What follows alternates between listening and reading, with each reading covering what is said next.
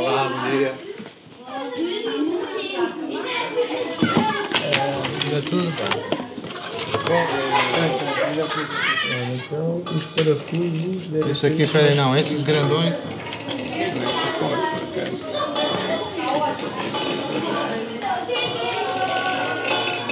Tem que tirar isso. Essa está cheirando. Mas é.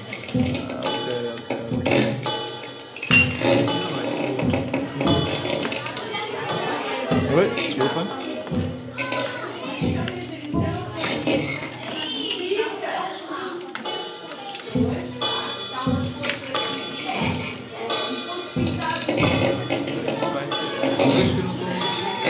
Não, olha aí. Não, mas vamos mostrar uma variada, assim, eu vou ver se eu repasso.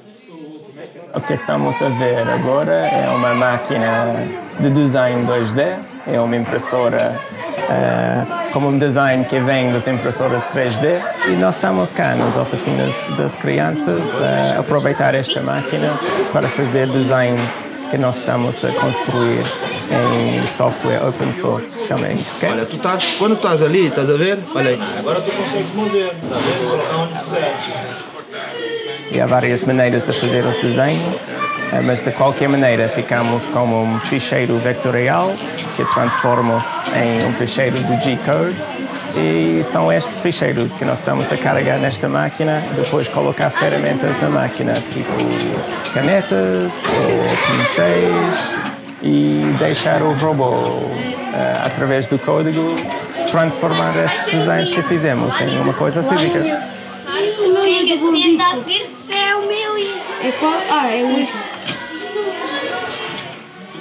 A ideia principal deste workshop é para aprender um bocadinho dos processos de desenho digital e como para transformar estes desenhos através das máquinas deste tipo.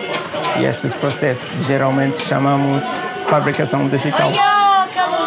Temos aqui várias experiências que já fizemos com canetas e pincéis com tinta da China, designs que nós estamos a alterar e copiar de designs que encontramos na net.